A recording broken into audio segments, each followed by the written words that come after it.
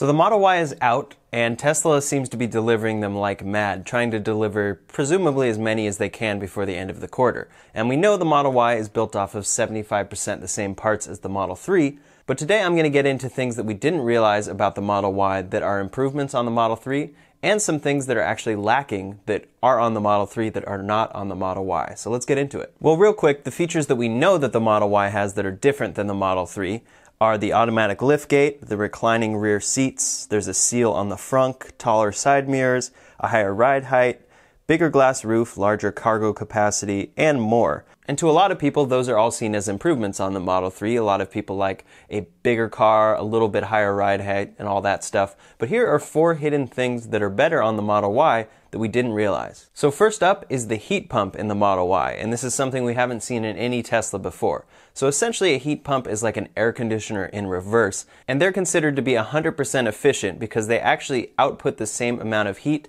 as the energy that is being used. Now in the Model Y and all other Teslas up to this point, resistance heating has been used, and it's not the most efficient in electric cars, especially in very, very cold climates. And so this was a frequent complaint that people had living in cold climates.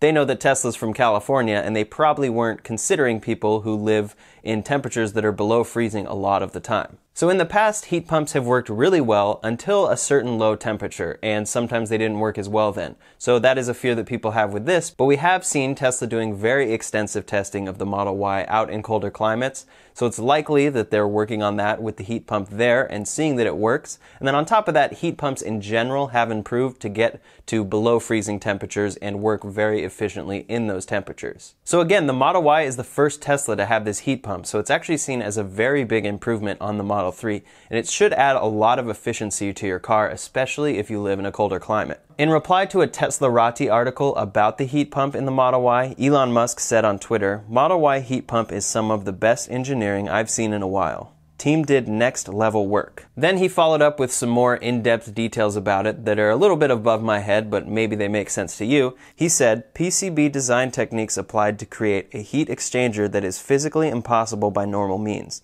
Heat pump also has a local heating loop to spool up fast and extend usable temperature range. Octavalve is pretty special too.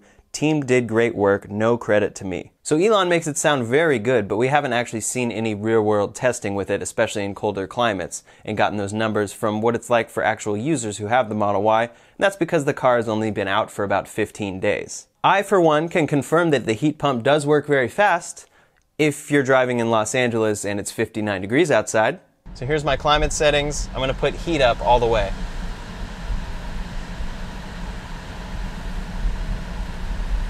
I'd say right about now I'm starting to feel heat, and now it's starting to get hot. So from 59 degrees in Los Angeles, it's getting pretty warm pretty quickly. So yeah, not much help there, but hey, the heat pump works. All right, moving on. Number 2 is a radar heater. So a frequent argument against full self-driving systems is that in colder climates, they're 1, not going to be able to drive in those conditions, and 2, the sensors are going to be blocked by snow and ice and all sorts of stuff. So to deal with that on their autopilot cameras, Tesla has dealt with this by putting heaters on each of the cameras so that it can actually melt off snow or melt off ice if that's obstructing the view of the camera. Then the autopilot system can still be used. But the radar sensor that the Model 3 has on the front could still get blocked by ice, and it had no way to get rid of that ice. Well, when someone asked Elon about a radar heater in 2008 on Twitter, he responded saying, quote, "Long term, the car will work purely on vision, with radar just a plus, but maybe worth adding a radar heater anyway." So ultimately, Elon feels that in the future, radar is not even going to be necessary for full self-driving.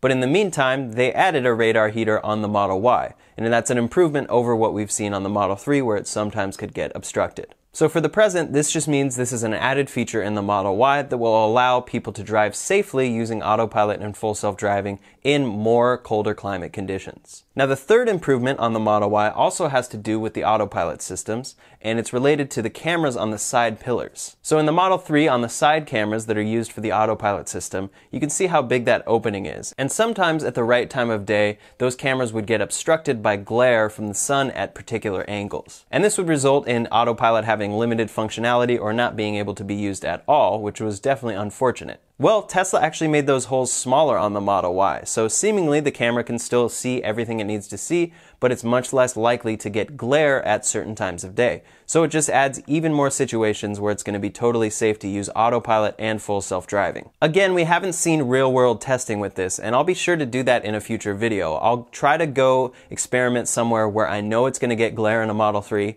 drive it, see if it's blocked, and then do the same drive with a Model Y and see if it's not blocked. But presumably it should at least improve on that issue. Now lastly is number 4, and this is something you might actually know about, and that is the fact that they added USB-C to the Model Y. So in the front console of the Model Y, there is now one USB-C port and one USB-A port, and then in the back of that console for the rear passengers, there are 2 USB-C ports. So in general, the majority of electronic devices coming out today and the majority of cell phones all are coming with USB-C, whether it plugs in directly to the phone USB-C, or your laptop is USB-C, or the cable coming with an iPhone 11 is USB-C to Lightning. Usually USB-C is used for fast charging because it can actually charge at faster rates than USB-A, and overall it's a superior port.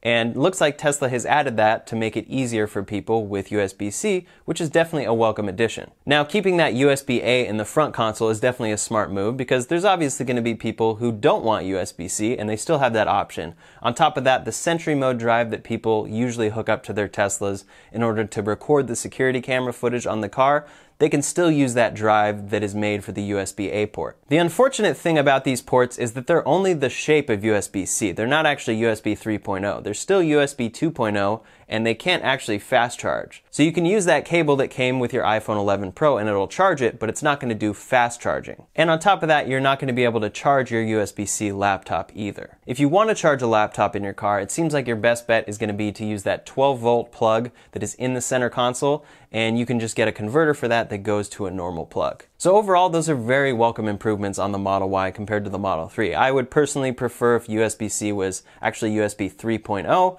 but we'll get there eventually. But unfortunately, Tesla actually dropped a few things in the Model Y. So let's talk about 4 ways that the Model Y is actually worse than the Model 3. Now, of course, there's the obvious reasons, which is that the Model Y is bigger. So the range is going to be lower, the speed is lower, the 0 to 60 takes longer.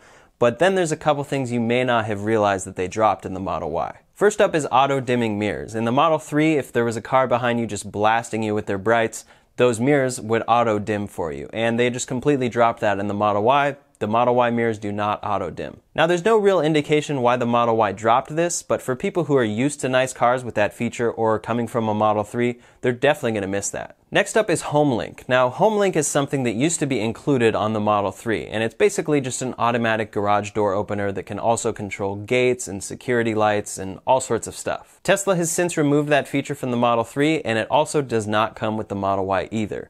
However, if you do want to get it after the fact, you can pay $300 and get that retroactively added to your car. It is an actual piece of hardware as well as software, so it does actually have to be installed.